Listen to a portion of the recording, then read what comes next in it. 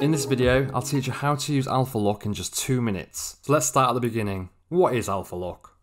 If you apply Alpha Lock to a layer, then you'll only be able to draw on that layer where pixels already exist. It means you are locking the transparency of the layer, or the alpha.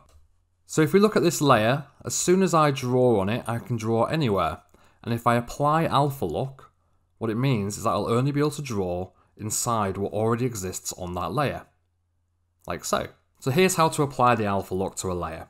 Firstly, select your layer, and then from the drop down, select Alpha Lock.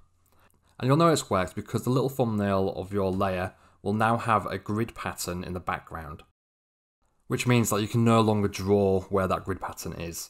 So if you go ahead and draw on top of that layer now, you'll see that wherever you draw is now confined to what already exists on that layer, which I hope you'll agree is very useful. Now I use Alpha Lock mainly to quickly change a layer's fill colour. This means that if I have a layer that has a grain texture, I can quickly Alpha Lock it, fill the colour, and know in confidence that I have changed the colour of every pixel on that layer. And that's generally how I use Alpha Lock. Now I don't use Alpha Lock to draw directly onto a layer. The reason being is that it's permanent. So if down the line a client comes back and wants me to change something, that's going to be really difficult. I'm going to have to redraw the layer. A better way to do that is to use a clipping mask, and that way it's non-destructive.